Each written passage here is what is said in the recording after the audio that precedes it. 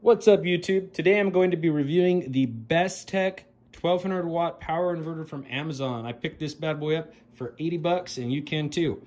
Let's see what you get. You get some quality for 80 bucks. What appliances does it run? I'll go ahead and pit it up against some different appliances I have around with the house.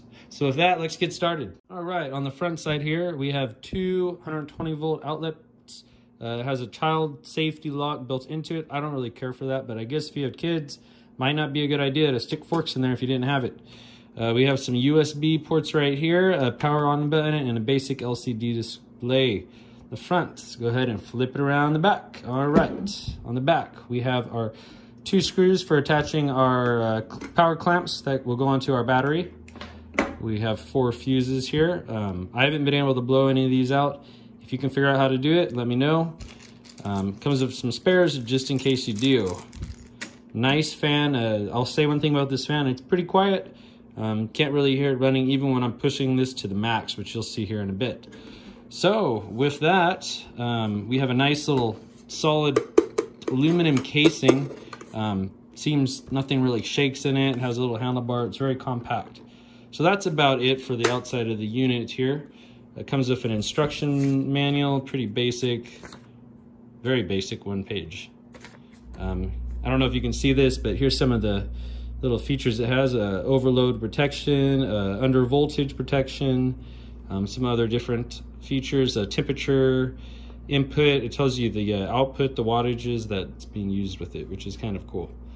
It also comes with this little BESTEK card for every problem, and we'll take care of it. That's kind of cool, but I don't know.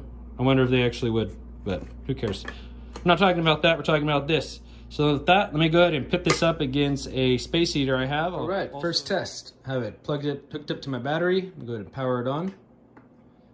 Okay, power's on. This is I believe this is a 250 watt little baby heater I have. It should have no problem running this. Let's go ahead and try it out. And here's our LCD screen.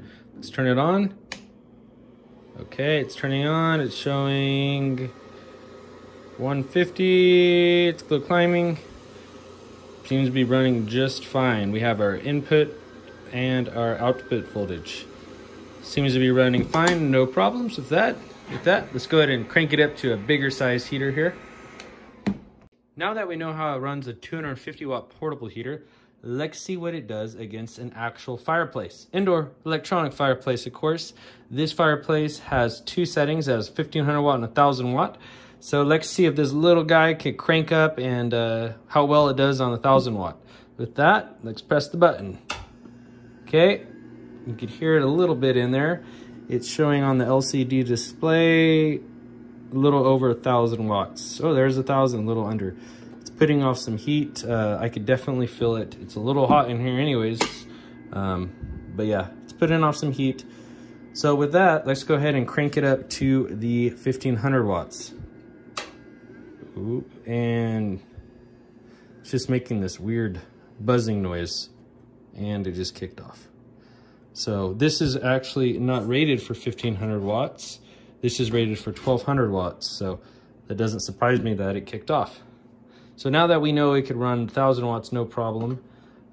Let's try it with maybe a light. All right, for our final test here, let's just test it with a basic light bulb. This is a 57 watt light bulb. Go ahead and turn it on now. Okay. Okie dokie. Okie dokie. So overall impressions on this, for 80 bucks, you get quite a bit. You're not going to get 3000 watt inverter or anything crazy, but if you have some little heaters you want to run off your solar panels, maybe save some energy in the winter months, or if you have a little basic backup system where you have some power tools, a lot of power tools fall under that 1200 watt category. Some, you know, if you have some buffers for your car or drills, or you could charge your batteries. I mean, this is pretty versatile. But yeah, I would recommend it if you're looking for something cheap that's pretty high quality built, that'll get the job done for under 1200 watts usage. Go with BESTEK. They got some of the best reviews on Amazon that I found, and overall, it's a very sturdy product. So, hope you enjoyed this video. Please like and subscribe. I appreciate any new subscribers I get. Until next time, Super Build X.